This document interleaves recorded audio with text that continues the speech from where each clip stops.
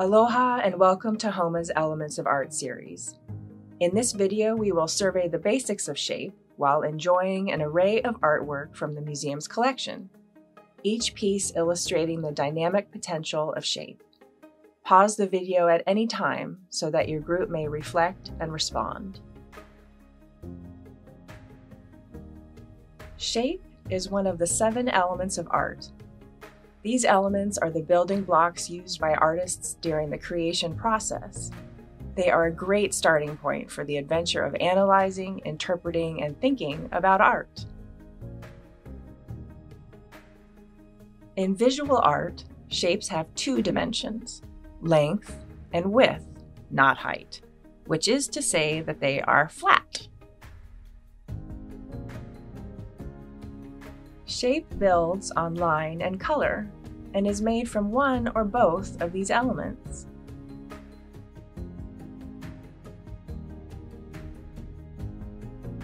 Shapes appear when a line connects with its own end or intersects with another, enclosing an area.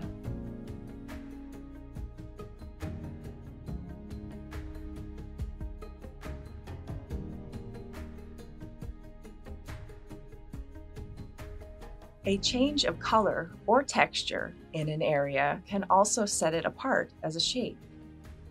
Do you see the color shapes here? What about those shapes that are made by texture? There are an infinite number of shapes.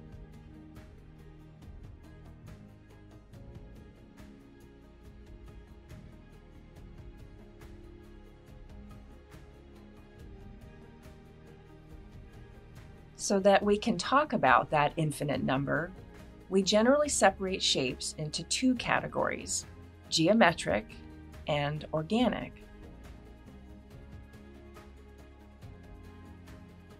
Geometric shapes are rigid and regular. We see them often and recognize them when we do. Friendly neighborhood shapes, such as circles, squares, and triangles, fit into this category. Hexagons, too.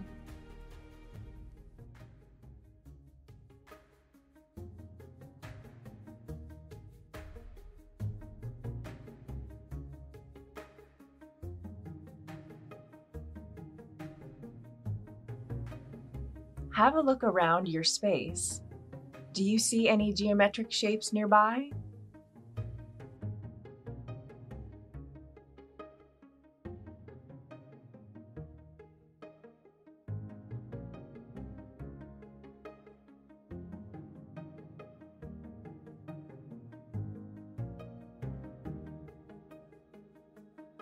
Shapes that we describe as organic are free form and usually one of a kind. Organic shapes are generally soft, relaxed, irregular, and have curved lines. A shape that is bounded by curved lines or edges is also known as a curvilinear shape. The most common shapes in nature are organic.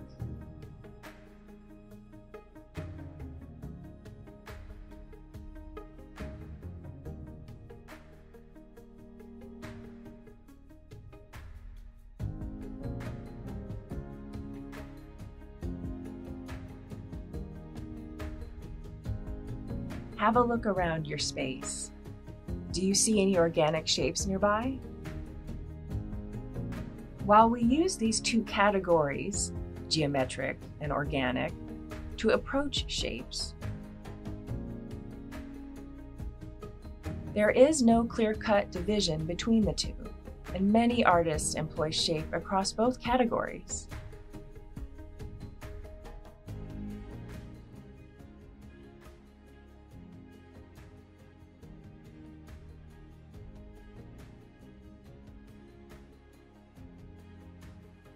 A biomorphic shape is an organic curvilinear one that feels strangely familiar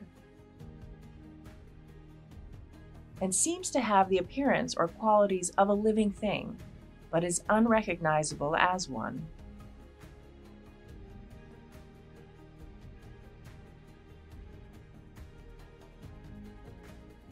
Shapes inherit the quality of the lines that were used to create them.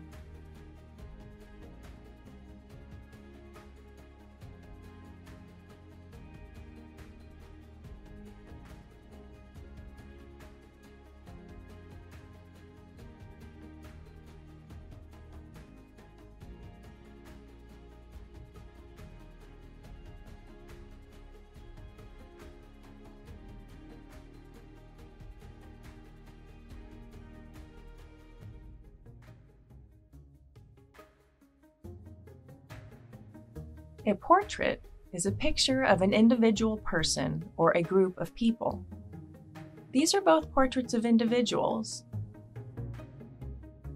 How do these artists' choices about shape affect the way that you perceive their subjects? What would a conversation be like with the person on the right?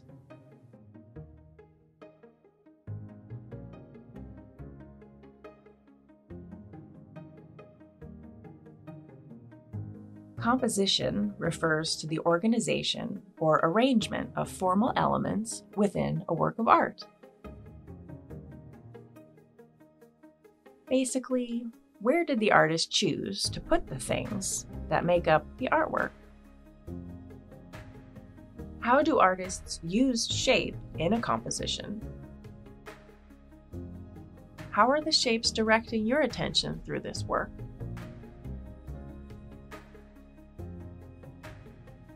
Shapes can be used to organize a composition. Can you find the suggestion of geometric shapes in this portrait? Where do you see them? Look for a square, a rectangle or two, some ovals, and possibly a triangular shape.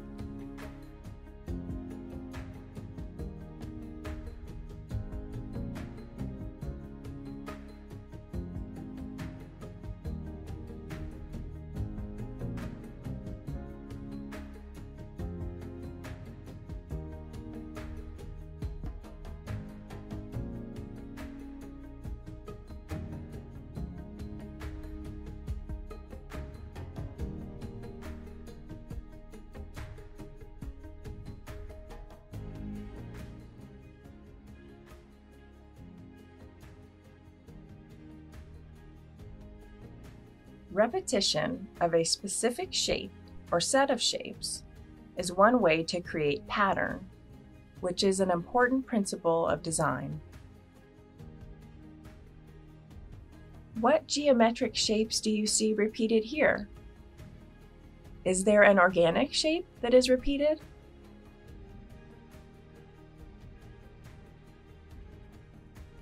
For this contemporary iteration of an ahu'ula, artist Kapulani Landgraf creates a pattern from photographs of her own eyes.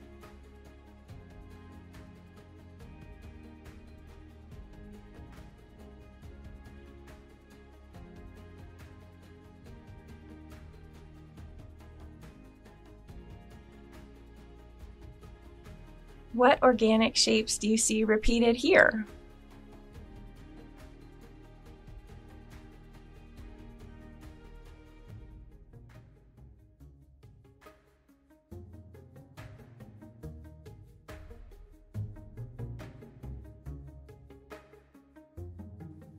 Have a look around your space. Can you find a pattern? Try to locate a specific shape that is the basis for that pattern. A symmetrical shape is one that can be divided in half so that the two halves match exactly.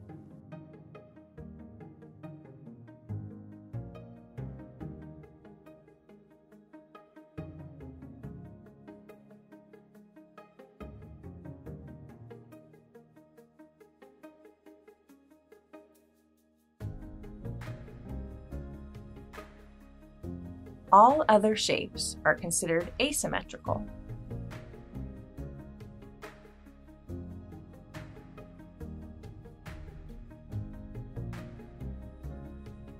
Contrast occurs when two or more related elements are strikingly different. Contrast is an important principle of design and is used as a way to create variety, visual interest, and tension Contrast focuses on difference in related elements. For example, light and dark, large and small, near or far. Let's look at some examples of how shape can be involved with creating contrast. Organic shapes contrasted to geometric shapes. Large shapes contrasted to small or thin shapes. Smooth shapes contrasted to textured shapes. And lighter shapes contrasted to darker shapes.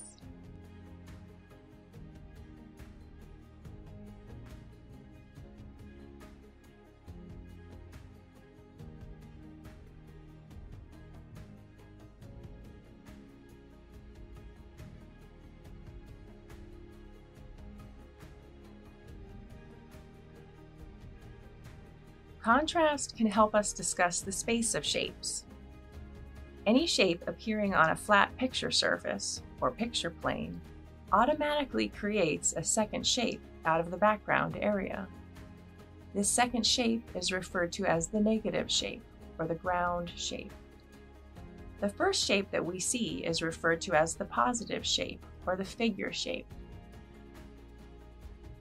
In this image, the white background shape is the negative shape, while the black shape is the positive figure shape.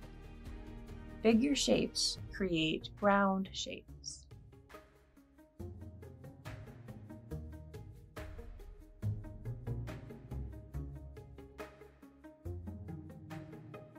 Interactions between figure and ground shapes are referred to as the figure-ground relationship.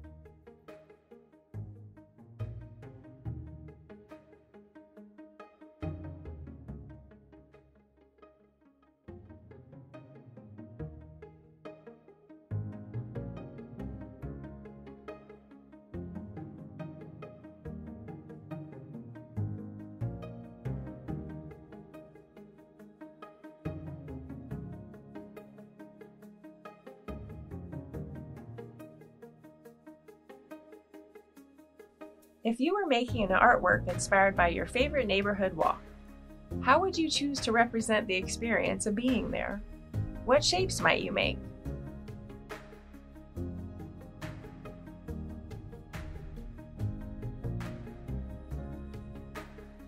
The next time you're exploring at the museum, visit with shapes in the artwork that you see and take note of their diversity.